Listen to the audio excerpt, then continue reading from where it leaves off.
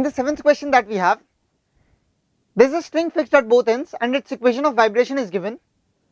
We need to find out the wavelength and the wave speed of the two transverse waves that combine to give the above equation.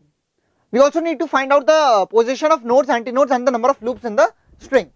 So the first thing that we should realize while looking at this question is, while looking at this equation is that this is an equation of a standing wave, because the equation of a standing wave which is formed by the combination of two transverse waves of same amplitude and travelling in opposite direction with the same frequency is a standing wave of the above format, that is y is equal to a sine omega t minus kx plus phi 1 and y is equal to a sine omega t plus kx plus phi 2. These two combine, that is y1 and y2, that is y1 plus y2 is the standing wave of the above format 2a cos kx plus some other theta 1 into sine of omega t plus theta 2. You should remember this thing, that whenever there are two waves of same amplitude and same frequency but travelling in opposite direction, when they are superimposed, they give a resultant wave which is a standing wave. So this is an equation of a standing wave. Now the wavelength lambda of the component waves that is found out by using this k comes in the component comes in front of x. So here the k value is equal to 1.57. So we can write this as 2 pi by lambda is equal to 1.57. Therefore lambda is equal to 2 pi by 1.57, that is equal to 4 centimeters. So we get the value of answer for lambda is equal to 4 centimeters. Now we need to find out the wave speed. The wave speed can be found out by, it can be found out simply by using lambda f is equal to v, where v is the wave speed. Now for that we need the frequency. This frequency can be found out from this omega, which has again come here in front of t.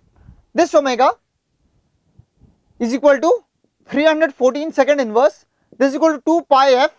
Therefore f is equal to 314 upon 2 into 3.14, that is equal to 50 hertz. So the value of f comes out to be 50. The value of lambda was 4 centimeters. Therefore it comes out to be 200 centimeters per second. So the wave speed comes out to be equal to 200 centimeters per second. Now for the B part, we need to find out the position of nodes, antinodes. For that, let us draw the diagram of the string. The length of the string is given to be 10 centimeters. We need to find out the nodes and antinodes. This end of the string and this end of the string are stationary, therefore they act as nodes. We had already known the value of lambda to be equal to 4 centimeters. We know that the closest distance between two nodes is lambda by 2, that is equal to 2 centimeters. Therefore the next node will come at a distance of 2 centimeters and they will keep coming at a distance of 2 centimeters. Therefore the first node will be at 0, then 2 centimeters, then 4 centimeters, then 6 centimeters, then 8 centimeters and then 10 centimeters. That is the end of the string, and there is a node here also. So the total number of nodes that we have is 6. Now the antinodes come in between two nodes. So these are the position of antinodes, that is at 1 centimeters, 3 centimeters, 5 centimeters, 7 centimeters and 9 centimeters.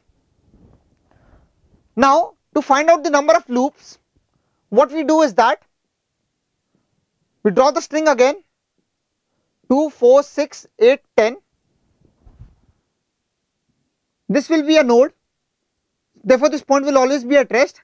The antinode is the point which has maximum displacement. So the standing wave will be of this format. Therefore the number of loops is 1, 2, 3, 4 and 5.